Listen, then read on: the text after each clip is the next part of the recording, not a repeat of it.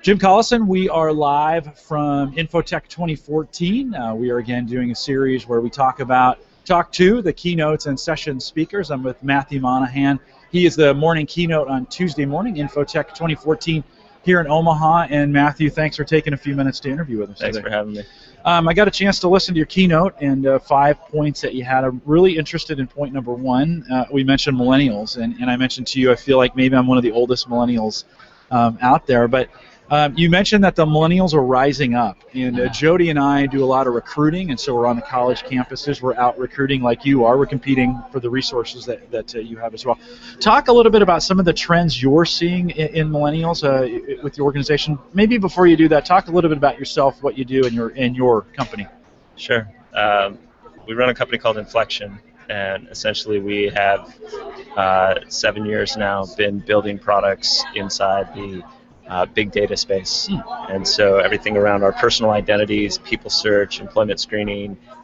We were heavy in the family history space for a number of years until we sold that business to Ancestry.com. So we're headquartered in Silicon Valley. We've got about 200 people across 4 offices now around the world, and we're having a lot of fun. And you mentioned you're in the Silicon Valley as well as in Omaha, as in Omaha, Silicon Prairie. We've got about 50 individuals here, and we started the office in Omaha in 2008, and it's just been growing like crazy ever since. And we love the Midwest. We love the values of the people here, and they are our customer-facing representation. So it's something that's very important to us. What did you find about Omaha that you liked, or why Omaha? What was it that brought you here? Honestly, we started the search from the context of who would lead the office.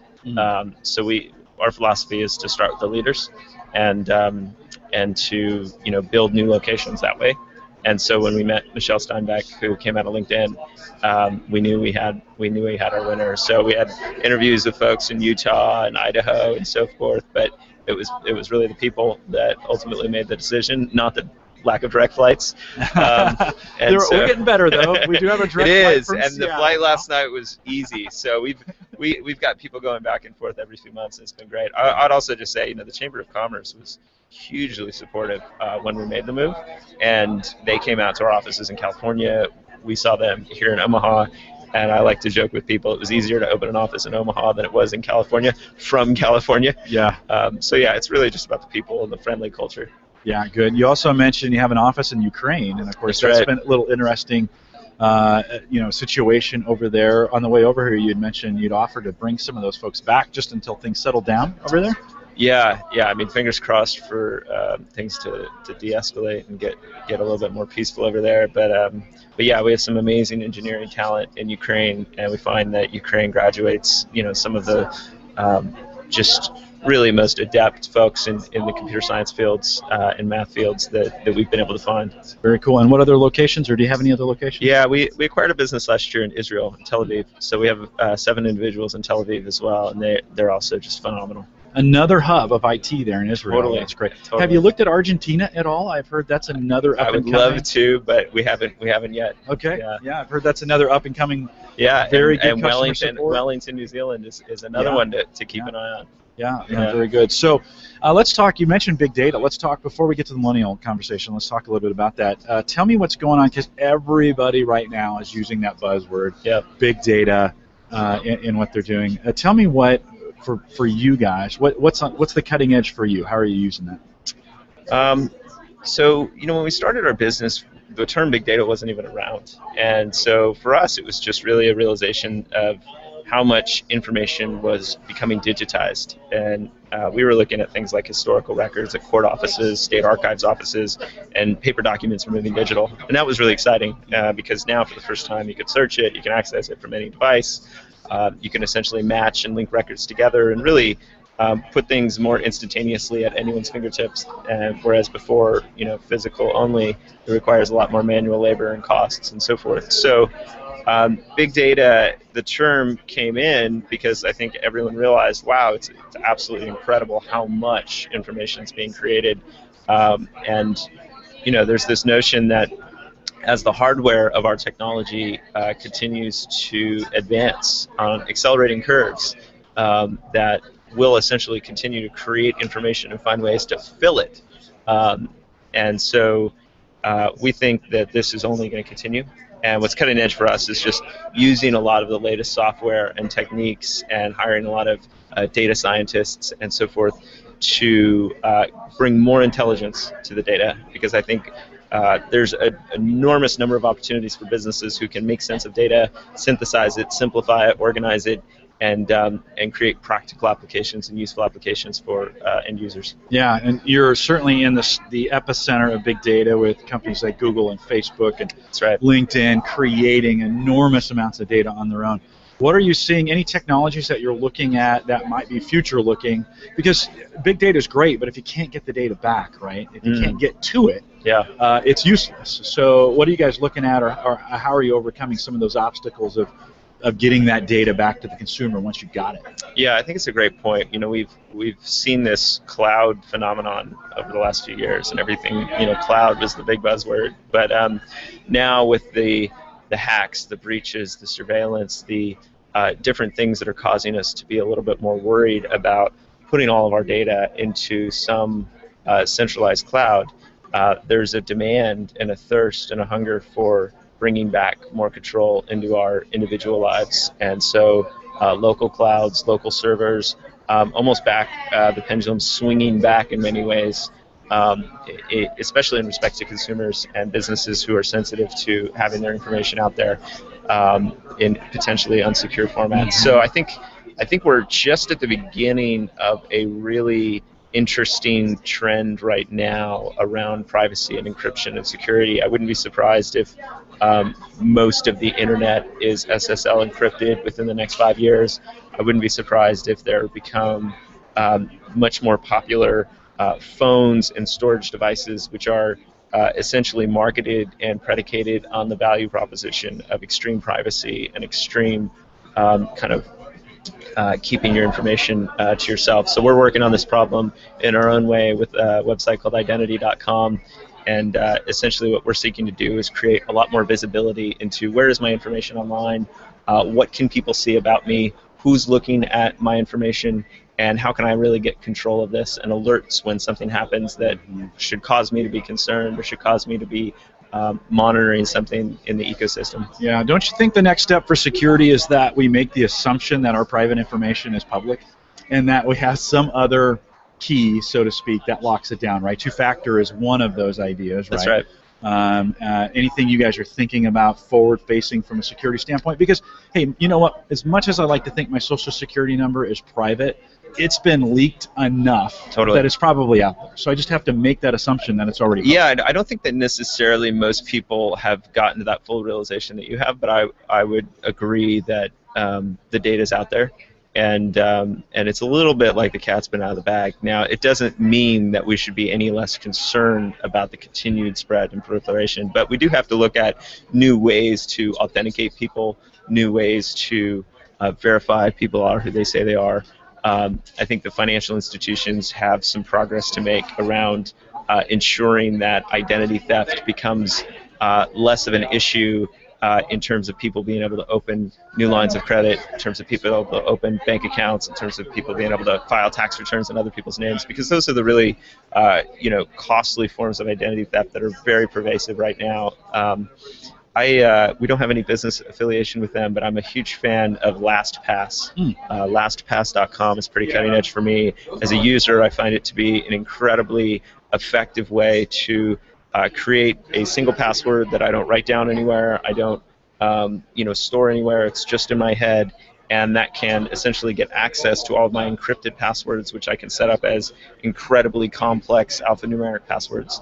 And that allows me to not have to type in my password over and over and over again. It's like you log on your phone and you put in your, you open the phone up and you put your 5 digits or whatever, and then you log into your website and you put in your, like, it feels like the internet experience is becoming password entry, password entry, password entry, password entry. And so LastPass streamlines all that, but they also add the layer. So what it does is it encrypts your passwords, but it stores it locally on your browser. So you install it locally, And the other cool thing about it is you can create shared folders of passwords to collaborate with teams. So this notion of, what am I supposed to do if I want to give someone else access to an account, which in organizations is super common. Right. You can set up a shared folder. That person doesn't even have to ever see that password, but can get access to being able to use those login credentials. So I'm a huge fan of what they're doing. Yeah, I have a tech podcast that I do in the evenings once a week, and we've had them on twice in the last year and a half, 2 years. Really? Nice. Amber Gott is their marketing representative. She's been on our show a couple times, and just a fantastic, just a fantastic overview of what they do. And the last one, we had them on just about 2 months ago, which was good, Cool. good timing from this standpoint. Yeah. And encourage everyone. Although even though I've had them on my show twice, I've never taken that weekend to dig in and make LastPass work for me. Well, especially after Heartbleed. Time to do it now. Well, guess what I did this weekend, right? So on Saturday I sat down. It took me about 4 hours, but I converted everything I had. And I still haven't gotten everything. It's amazing how much you have online, right? And you guys are in that business, right? That whole digital avatar that we have out there. My avatar, both figuratively and literally, is everywhere across the internet. And I'm finding passwords that I use are reused. Yeah. Over and over and over again, right? Because it's hard to remember all those passwords. And I actually created a schema too this weekend, where I have a set of characters that I use all the time, and then I intermix that in with some other information that helps me remember or trigger, so that, because some sites I don't want, like my work laptop can't connect to LastPass. They block it from a software standpoint. So I have to remember some. Yeah. And so I think that's key. Reminds me a little bit of the days when, remember, we had computer PCs had viruses all the time, and we were worried about that. That's pretty much a moot point now. Right. Information security, or the information about you, is kind of key. Let's talk a little bit about those millennials, because we work a lot. Jody and I work a lot with them. You're in the midst of that. How many folks in your organization again? Just under 200. About 200. And then most of those millennials, do you think?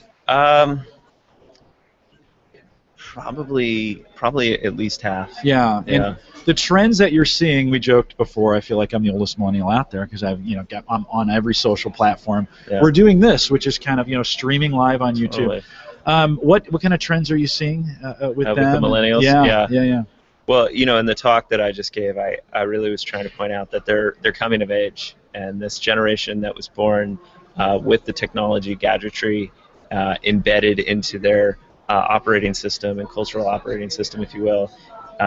They're now inside of organizations, running companies, starting things, and demanding new things from our workforce and from our way of doing business. And so some of those themes are there's a much more this notion of join a company. Like my father, his generation was, you join a company and you work your way up the ladder, and you spend decades inside of the single organization. And it's not that millennials aren't necessarily loyal to their businesses anymore. It's just that this idea of only working in one side of an organization, it's just kind of a strange notion now. Yes, it is. And I think part of that is because there's so many exciting things happening, and there's so many opportunities, and there's so many new things that you can do. And so I think businesses are going to have to calibrate for a little bit more of a rapid pulse, and it also puts the burden on businesses to continue to sell their people. And why should I stay here? Why should I stay in this organization? Because now I have opportunities globally.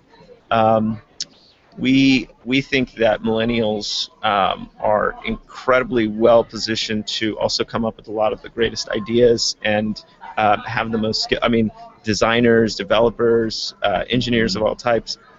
People coming straight out of school or skipping school, for that matter, are often really just faster and better at these technologies than folks who have been out in the workforce for a long time, including myself. People school me in the skills that I thought that I was good at. Yeah. So you're like, hey, wait a minute, I own this place. Yeah, it doesn't feel that way. No, it doesn't, does it? Yeah. So yeah, those are some of the trends. Do you struggle, even as a startup, do you struggle with turnover a little bit of that, because that generation is so mobile? Yeah, I think it's a combination of that. Silicon Valley is incredibly competitive right now. Yeah. So you've always got someone, the recruiter emails are going into people's inboxes every day. Yeah, cursed LinkedIn. Yeah, it goes both ways though. We're out recruiting and trying to poach talent from the best. So it's just a fast-paced culture, and you have to get used to that. Yeah, and with that, do you find, so in recruiting, do you find has the equation changed? Is it more than just a conversation now, or do you have to provide something for them? What's the value proposition at the spot of recruiting for them? So I'll give you one of the secrets that we've used. Ooh, I that like we've never revealed in this type of context. But what we found was our most amazing closer. So we would be offering people, coming out of school job, and we were often competing with companies like LinkedIn or Google, Right. and we're trying to figure out a way to sweeten the deal. And so, this notion of a signing bonus is pretty common. We were thinking about that, but then we realized that unfortunately a lot of the millennials are strapped with student loan debt. And so if someone says, here's a $2,500 signing bonus, or here's a $5,000 signing bonus, if you're a fiscally responsible individual, then you might be inclined to pay down your student debt with that money. Yeah. And so it becomes a little bit less of a attractive value proposition. And so what we did is we created this program where we said, okay, you're graduating, you've got the summer ahead, and we want you to get some world travel experience. Because what we found is that everyone wants world travel, and everyone wishes they'd done more of it earlier in their life, and it's great. Yep. So we give a stipend for a specific international world trip as a sweetener signing bonus. Nice. And so you don't have to feel this idea that you didn't pay down your student debt, but you get to go travel the world a bit for the summer, and people come back refreshed, recharged, rejuvenated, with a little bit more global experience.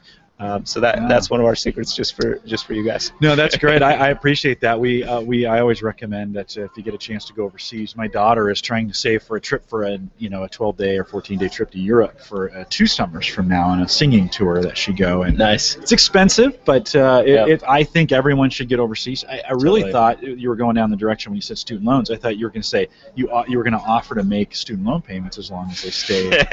Right. It's an idea. It's a pretty good idea. When you think of retention, right? It's like you don't pay it off all in one shot, but as long as you work for us, we'll make your student loan payments until they're paid off. That wouldn't be a bad idea. I just thought of that right there. I think you're on something. And the other thing I thought you were going to say is maybe we send them to the office, like in the Ukraine. Again, not a great time to go visit Ukraine, but that being said, I thought maybe with companies that have global offices, maybe you work in that foreign office. We should do more of that. Yeah, I think it's one thing that we've noticed is that any time we go to the different offices and have people from each team go out and visit other teams, that it just gels the culture together much more effectively, and is super positive ROI. So yeah, it's something we've started embracing more, and I think we should lean in on it even more so. Yeah, take advantage of it. You got the infrastructure all set up. So we've got 40 offices in 22 countries. Wow. And that's we could probably do more of that. Yeah. Send those There's folks your world around. tour. So that's that would be okay for me too. I love to travel. I got to live in Europe when I was This is a global younger. podcast, right? Yeah, that's right. Well, everything's global now. Speaking of everything being global, let's talk about that for your, when we talk about big data and identity. Certainly, there's a lot of identity stuff that you've done here in the U.S. Are you reaching into when you talk about other pockets? Russia is certainly exploding right now with data, and we think of that, India and China. Are you working with those countries as well? The problems that we're tackling are global problems. Our founding basis was predominantly in the United States because we were dealing with the U.S. public record system, and every country has a different public record system. So some of the technologies could be applied, but all the rules and the data partners and working with the government and so forth was pretty specific into North America. And but the cool thing about Identities, we're much more about user-generated, user-curated content, and that doesn't need to have any specific geographic concentration. So we are building Identity.com to be an international platform. We'll start with more focus in the United States since there's tremendous opportunity. It's what we know. It's where we're at. It's where we have a lot of existing base. But yeah, definitely we're thinking about those other countries, and our current thesis and notion is to do exactly how we did with expanding into Omaha, which is start with localized leadership and find people who will open up offices where we can really get more embedded inside the culture and really capture more local markets that way. Very cool. 2 major events here in the United States that changed identity. One, we think about Ellis Island, right? Yeah, as the immigrants came in, they began to standardize naming at that point, and then the Social Security Act that changed the way the number associated with it. who we might be looking at some of the work that you guys are doing when we talk about a global identity. Because you're right, today it is still a wild, wild west, so to speak, to use that term. With identity, it's different in every country, and the way it's laid out, there are still pockets of the world that are still very, very different. Because we're interviewing now globally. Jody and I bring in resources from all over the world. We even see naming conventions that are different, right? Very, very different. China is still very, very different. They handle identity a lot different than we do. That's right. So maybe some of the work, maybe we'll look back 100 years from now and say some of the work that you guys were doing, we're standardizing the global identity. Yeah, going forward. Very cool. I want to ask you kind of one more set of questions before I let you go. And Matthew, thank you for taking the time to do this as well. But as you talk about the struggles, you started a small business. I assume when you started this, it was very, very small. How many employees did you start with when you got things going here? Just you? My brother and I. Just you, just the two of you, and you've grown it into 200. Maybe a couple lessons learned in that process. We get quite a few entrepreneurs that watch this, and that's right now that word entrepreneur is another one like big data that's hot, right? Yep. Everybody's starting entrepreneur podcasts, and there's a lot of stuff going around that. But maybe a couple lessons learned just as you grew your business? Sure. I mean, I could talk about this topic all day. It's probably the thing I'm most passionate about is this notion of entrepreneurship, and I've been a student of entrepreneurship really my entire adult life. I think it's important to read, to listen to interviews, to go out and get information, and model the great entrepreneurs of our time. I think that entrepreneurs are really change makers in a tremendous way in a world where simultaneously we have all these amazing technologies, and we're talking about as a subtext how great everything is and all this amazing technology. And there's a lot of big problems right now in the world, and there's a lot of environmental destruction and geopolitical turmoil and things that aren't going to be easy to solve. And so reinventing our new ways of working and doing business and economies and agriculture and healthcare and so forth, this is going to require empowered leadership of entrepreneurs who are out there creating something from nothing, who are essentially willing to step into the unknown. If I had to, kind of sum up the most important advice for me at this point, I'd say it's just, lean into the fear and try to overcome the fear. The path of going in an unconventional direction is fraught with naysayers and fear and inner voices of criticism, and those are the inner voices of resistance are the true enemies of progress. And anything is possible right now. It's more possible. Entrepreneurship is completely being unleashed in phenomenal ways. My story is one small example of how a couple guys from the Midwest with no money could start something and go out and make it on their own. And I think that opportunity exists for everyone. So just do it and get over the fear as much as you can. Yeah. I didn't plan it this way. Gallup, like the Strengths Finder, Gallup has a brand new called the Entrepreneurial Strengths Finder. Oh, nice. An assessment that you can love take. To see that. Yeah. It's and actually some new pricing available on that coming out just last night, which is really nice. So for less than $15, you can go out and take an assessment that tells you some things about your strengths in entrepreneurialism. Nice. That being said, we also track the numbers, and we know that there's more. For the first time ever, more jobs or more businesses are closing than are opening here in the United States. So entrepreneurialism, very important from that standpoint as well. Yep. Last question, what keeps you awake at night? You're the business owner, right? What keeps you awake? What's the number one thing? Besides coffee? The number one thing that kind of keeps you awake at night? I think that, we've been super blessed. And so we are trying to apply our talents and skills as effectively as we can in pursuit of hopefully some big ideas that will make an impact. And but I do have a bit of worry about the state of affairs of our world, and I think that there are a lot of challenges that we're not necessarily addressing fast enough. And so I do feel this sense of urgency right now that we need to come together as a global community and really think about problems that transcend just our local communities and that just transcend, they affect our local communities, but they can't just be solved within localized manners. They have to be addressed at global scales, and which ironically though oftentimes is also a local approach and solution. So I think urgency is one thing that keeps me up at night. Other than that, we have an amazing team And we're in the office every day. We're cranking hard. We're working, crazy hours each week. And so I think that just the general buzz of being in a heavy product development cycle inside of Silicon Valley in 2014 is something that probably shaves a couple hours off of the sleep cycle.